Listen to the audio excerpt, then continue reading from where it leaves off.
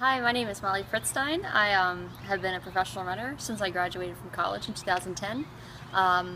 The past year and a half I've faced a lot of injuries, everything from peroneal tendon surgery to the latest was a complete fracture of my first metatarsal shaft, 12 weeks of no running, 8 weeks of absolutely nothing.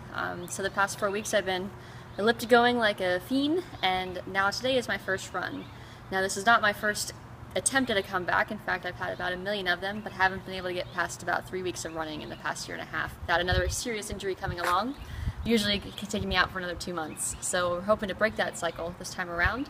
And for better or worse, I thought I'd document it and see how everything goes. You can follow along as well. So I'm going to start with some dynamic exercises just to loosen up my very tight body, and then we're going to hopefully do 10 by a minute run, a minute walk. So hopefully everything goes well, but you'll be here to see it regardless. And so I'm going to start with just pulling my legs up, coming down to a lunge, going into a runner's lunge, getting a deep stretch, never holding anything too long, straighten it, rock it out a little bit, get my hamstring involved, and move both sides. Regular lunge.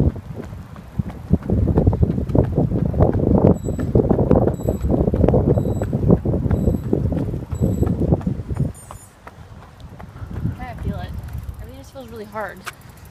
Like the orthotics feel really hard. The road feels really hard. I feel it in my foot. I'm gonna try like 1 or 2 more, and if it gets worse, sometimes just tightness that you can't help and it's gonna go away with some time. And sometimes it's just like you shouldn't be running. And with bone, it's hard to tell, especially after 3 months. Things are gonna be tight. You have a bone callus around there. So we'll see.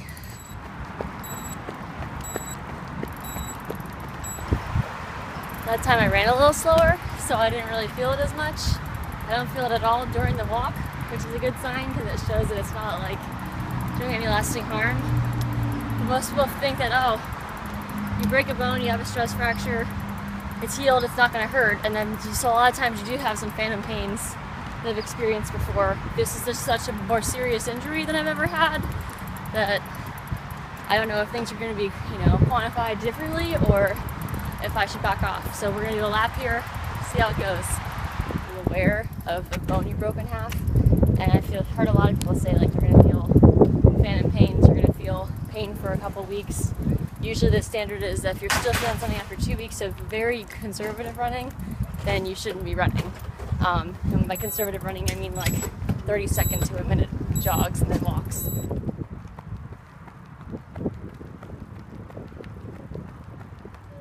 First bone injury.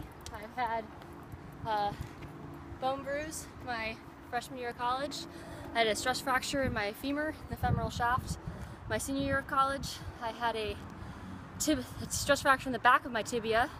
My first year of being a professional runner at the Hansons, I had a broken fibula at my ankle bone, at the lateral malleolus, in 2012. And then I fractured my kneecap twice from falling.